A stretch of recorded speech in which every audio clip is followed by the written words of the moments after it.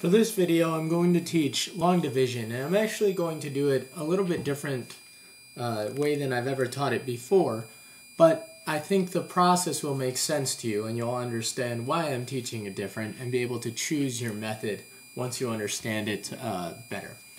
Let me first put a problem on the board.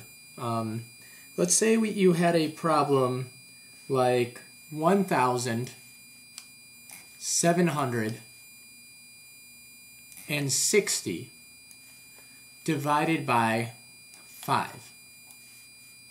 So what you're trying to find here is how many times does 5 go into 1,760, or 5 times what equals 1,760. The steps we're going to focus on are in this yellow box. We're going to do this way. For this video, I'm going to teach division as a series of DRB. You remember DRB, and you'll be in luck. DRB, that's what division's all about. The D standing for divide, the R standing for remaining. So after you divide, you're going to want to find out R, how much is remaining, and then B for bring down. Now, in order to do this, you might have to use subtraction at times to help you. The formal way that I've taught it in different videos in the past is DMSB, which stands for divide, multiply, subtract, and bring down. However, I find that those second two steps, multiply and subtract, just confuse students. So we're going to condense it to the method that's DRB. Now, unlike with any other computation, where you always start in the ones place, where the 0 is, with long division, you actually start in the largest place value, which is, in this case, the thousands.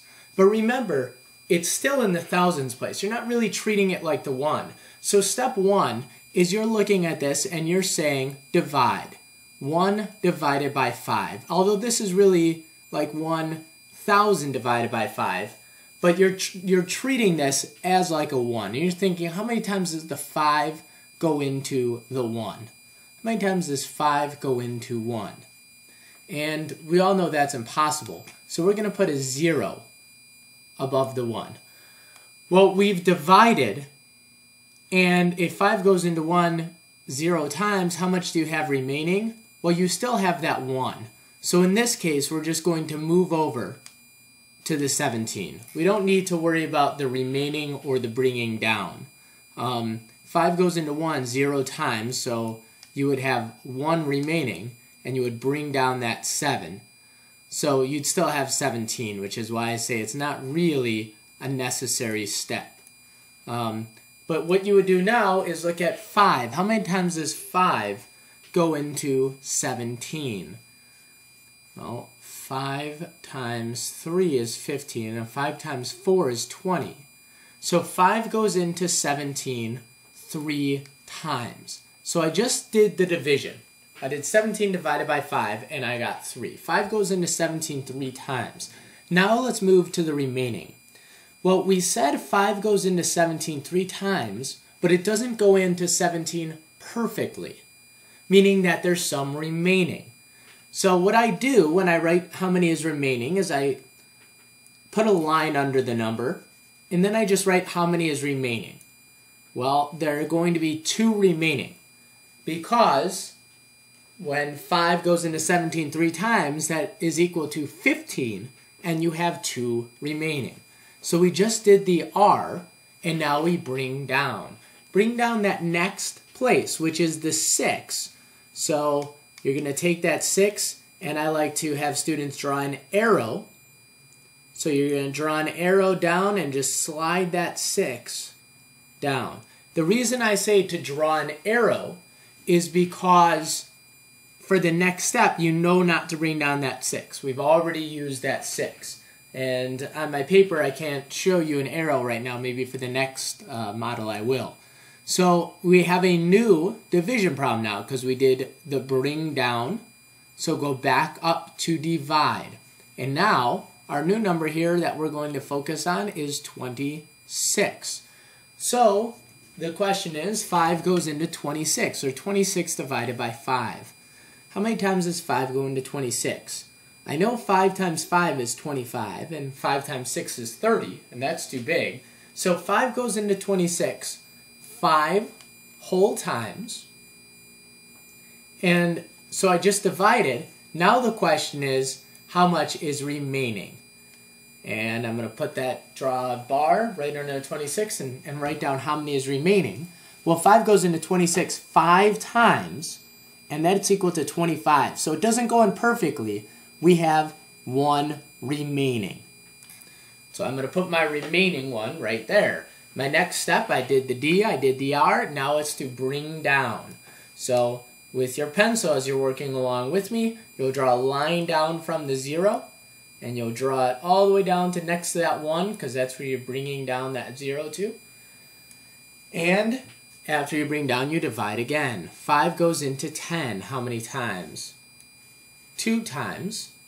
And write down how many you have remaining right after. And there will be 0 remaining, because 5 goes into 10 perfectly. And there's nothing left to bring down, and there's nothing remaining. So your answer is 352, which makes sense to go back in and look at, well, 300 times 5 would be about 1,500, and you have 52 more times 5. So that makes sense, and you know you've got an answer. You always write your quotient up above this line here. All right, let's do another one together, and I want you to be about 1 step ahead of me the whole time. So I'm going to put up a new problem now. Let me just reset the board here. And I can delete all of this.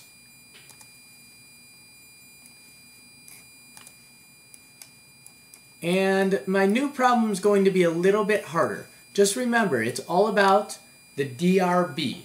D for divide, R for remaining, and B for bring down. And you'll be successful. The next problem I'm going to give you is a little bit harder. And we're going to have a remainder. I'll tell you how to work with that too. Let's give you the value 8,798.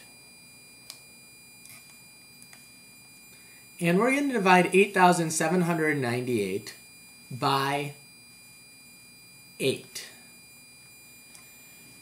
And let's begin. Look at your first step. It is D for divide. Well, you're going to start in the largest place value when you do division, and you're going to write your quotient right above. So 8 goes into the 8 of 8,798. Does 8 go into 8? Yes, it goes in 1 time. Now, after we did the divide, find out how many is remaining. You said 8 goes into 8 1 time. Well, 8 is going to be 8. 8 times 1 is 8. So you're not going to have anything remaining, because 8 goes into 8 perfectly. So you have nothing remaining. The next step is to bring down. Now, give yourself some kind of, make sure you draw an arrow when you bring down that 7. And you're going to bring down that 7, you're going to draw an arrow down and bring down that 7 right next to the 0. I want you to continue the problem from here. So press pause and try it. And don't be afraid to make a mistake. When you think you've got an answer or you are completely confused, then press play and watch how I go about solving the problem. I'm going to continue now. You brought down that 7, and now, after you bring down, you go right to divide. So the new problem is 7 divided by 8. Wow, that's not possible. 8 does not go into 7. It's too small. When you count by 8s, you're already bigger than 7. So 8 goes into 7 0 times, so you're going to write a 0 in that quotient bar over here. When 8 goes into 7 times, 8 goes into 7, well, it doesn't. So you have all 7 remaining. So you should have drawn a line under that 07 and just written the 7, because that's how many you have remaining. The next step, after you write the amount remaining, you bring down. So you're going to bring down that 9, draw an arrow. Now you have a new division problem, because after you bring down, you're going to divide. 8 goes into 79. Well, I know 8 times 10 is 80, and that's too big. So 8 goes into 79 9 times, so you're going to write that 9 in the quotient bar, and then think, how many do I have remaining? So you're going to draw a bar under 79 and write the number you have remaining. Well, 8 goes into 8. We said 8 goes into 79 9 times. That gives you 72. So you're going to have 7 remaining. And if you're not positive of that, then you're going to do a little subtraction off to the side. You would think 79, well, 8 went into 79 9 times, which was 72, and we have 7 left over. That's where I got this 7 from, because that's number remaining. And now you're going to bring down the 8. So draw a line down, because after you found out the remaining, you're going to bring it down. And once again, you have a very similar division problem. 78. 8 goes into 78 how many times? Well, you really just did this. So you're going to recognize 8 goes into 78 9 times. That gave you 72, which you just did. And you have 6 remaining. But we do not write, big mistake that I often see students write, and this is not your fault because this is what you're taught. Students automatically go and write, okay, we have 6 remaining. Because that's how I'm talking about it the whole time. But that's not true. You don't have 6 remaining. You have 6 of the 8 remaining. So if you think about it, 8, you had a group of 8, and 8 did not, that whole 8 did not go into 78 more than 9 times. Well, it only went into 78 9 times, and you have 6 remaining, but it's really 6 of that 8. So it's really a remainder of 6/8. So it's 1,999 and 6/8. Of course, 6/8 in simplest form is really 3/4. And 3/4 is 0.75. So the answer to this problem is 1,099 and 3/4, or 1,099.75. So that's the way to do this type of a problem. If you do it on your calculator, you'll see it gives you 1,099.75, and that's because of that 3/4 as a fraction, as a decimal out of 1 is 0.75. All right, let me give you one final problem, and then you're going to create a whole bunch of problems for yourself, and you can use a calculator. This is push this aside. We can delete these.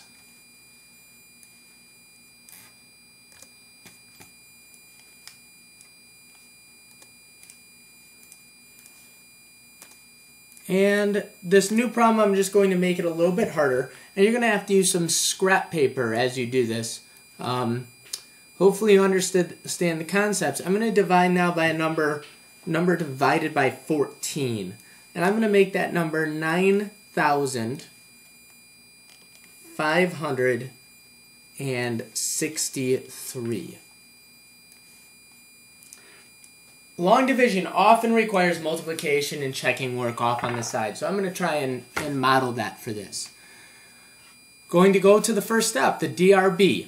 14 goes into 9. Well, we know 14 doesn't go into 9. It goes into 9 0 times. So one thing I'm going to do is, instead of find out the remaining, which 14 goes into 9 0 times, we're obviously going to have 9 remaining, and then bringing down the 5, I'm just going to automatically say, okay, 14 goes into 95.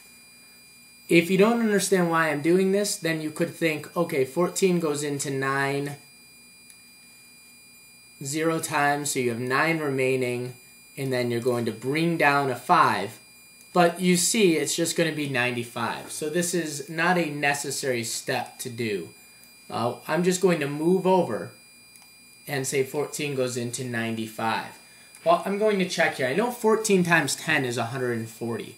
So I'm going to use this like scratch paper, and I'm going to think 14 times 8. That gives me 8 times 4 is 32. And then this would be like carrying a 3 and 8. That's 112. That's too big. So I'm going to try, let's try 14 times 6. That seems to be a little bit closer. 6 times 4 is 24. 6 times 1 is 6, plus 2 is 8. Well, 84. Let's see, could I fit one more group of 14 in? 84 plus 14 would be 98. So 14 goes into 95 6 times, which is what you just found. And that equaled 84. So the question is, how much do you have remaining? If you don't know, actually do the subtraction. Think about it, 95 minus 84. And you could do the subtraction off to the side, or you can actually just write it right up here, 95 minus 84, if you're not certain. And what you would see, though, is that you have 11 remaining. So under the 95, we find out how many we have remaining, and you have 11 remaining. Always make sure that this 11 is smaller than the divisor. The divisor is 14. So if you have a number like 15 remaining, you know you did something wrong because you could have fit in another group of 14. In this case, 11 is smaller than 14, so it looks like we did something right. After we find the remaining, then bring down the 6. 14 goes into 116. Well, here's the thing that I don't have, because I deleted my work, so it's good to write it off to the side. We did the 14 times 8. If you remember, I did it right here, and we got 112. Well, we have less than 14 remaining, so I know we can't have another group. 14 goes into 116 8 times. And when I did the work over here, you should remember that 14 times 8 was equal to, and I'm just going to show you again really quickly, hopefully. 14 times 8 was equal to, we had the 2 here, and then we carried the 3, and that was 112. So the next question is, how much do we have remaining? You shouldn't need to do any subtraction here. You should just recognize automatically, well, we have 4 remaining because it didn't go in perfectly. I'm going to delete my work. Hopefully I won't need that again. And now it's just the same step. We're going to bring down that 3, so you're going to draw an arrow to see yourself bring it down. And now it's 14 goes into 43. Well, I'm going to try some things over here. Let me try 14 times 4. 14 times 4 times 4 is 16. And we would carry the 1, and that's 56. So that's too big. I can see that already. So I'm going to try 14 times 3. That's 12. Carry the 1. And that's 42. That sounds perfect to me. So it's 42, and so 14 goes into 43 3 times, and that equaled 42, so we had 1 remaining. Now, when you express your answer, you're going to express that number remaining as 1 out of 14. And as a decimal, you'll see your calculator will tell you what that is as a decimal. So, 9,563 divided by 14 is 683 and 1/14. For the next problems, I want you guys to make up your own problems. Then, use a calculator and check it. Try on your own. That's the best way you're going to learn long division. Try it, check with your calculator. Remember, your calculator is going to express the amount remaining as a decimal instead of a fraction. Just remember, boys and girls, it's all about the DRB. Later.